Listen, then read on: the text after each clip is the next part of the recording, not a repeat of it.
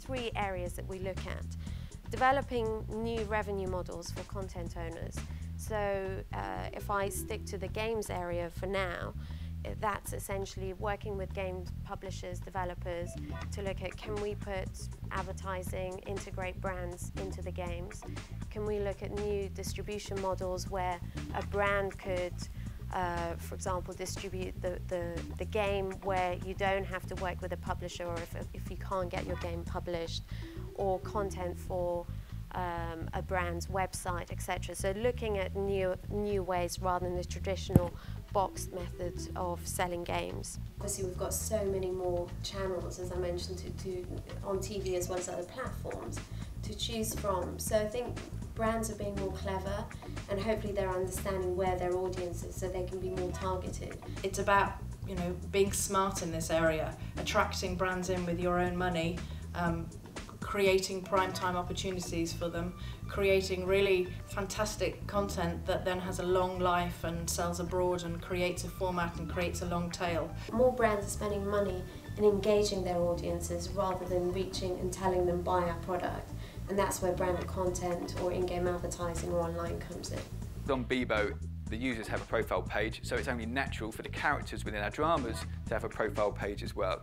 So the users themselves, the fans of the shows, they can leave comments against the character's page. They can actually say to the character, watch out for the bad guy behind you, he's going to get you, and then the characters write back saying, thanks for that, Wayne, much appreciated. Probably a bit more succinctly put than that, but essentially the audience participate in the show. They have an influence on where we go with this particular piece of drama, and that goes the same for the brand. The brand becomes integral to that show. The brand will have a profile page, and the characters and the show befriend the brand. So between us, we are driving traffic between the show to the brand, to the characters, and the audience is participating. They are becoming famous themselves. The stuff that we're creating can be viewed whenever the audience wants to view it, and I think that's why online is going to be so important, that people don't necessarily wait till 9 o'clock to watch an episode of whatever it may be. Well, I think we're seeing more and more that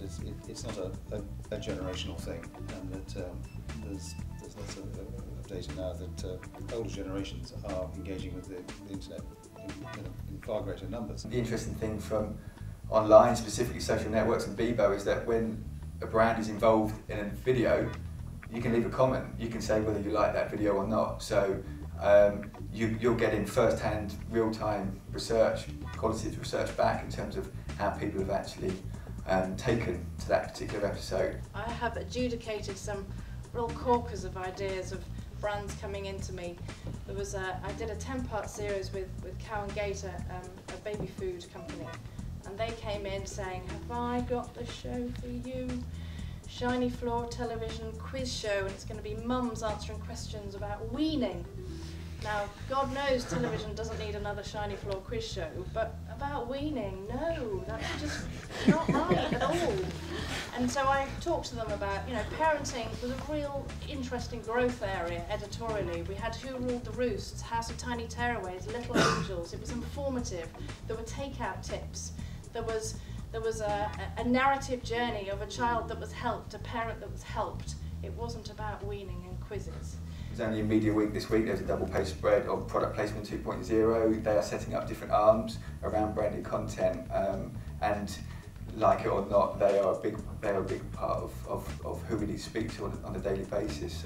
It's all about the audience, what they'll accept, how you integrate the product or the brand into the storyline or the programming, whatever way. I think almost the word product placement is possibly a bit, you know, unfortunate.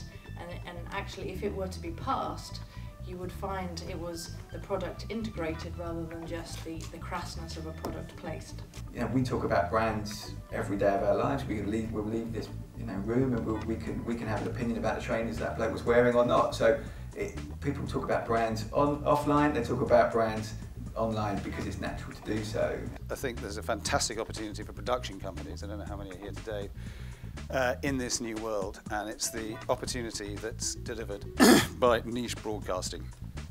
Our belief is we're going to move quite quickly now into what is a two-tier world of media content consumption, as you see the rapid growth of iPlayer, Hulu in America, and even ITV.com is coming up with some successful figures now. We're moving into a world where you can access any premium content whenever you want on a platform, on a screen that you want. If you can do that, why are you going to watch anything other than the premium stuff? Well, the other stuff I think people will watch in future increasingly is content that speaks to them about the interests that drive their life. It's their hobbies, it's the niche interests.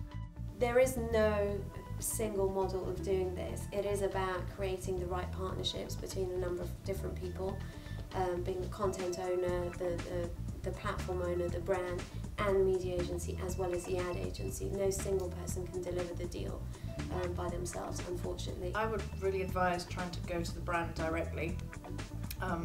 If you can engage a marketing director and they come on your journey with you, then you're in a much better space rather than just pitching in an idea to a media agency. To be honest, the media agencies in this country are a very large part of why this sector has not taken off.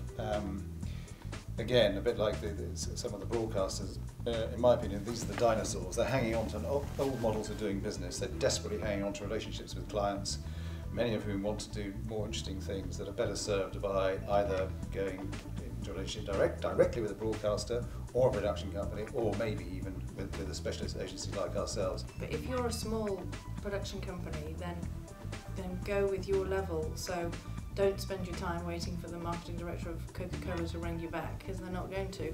But just work out where is the right brand for you, and where you are, and what you want to make, and what broadcaster you're going to aim this at, or what online platform you're going to aim this at.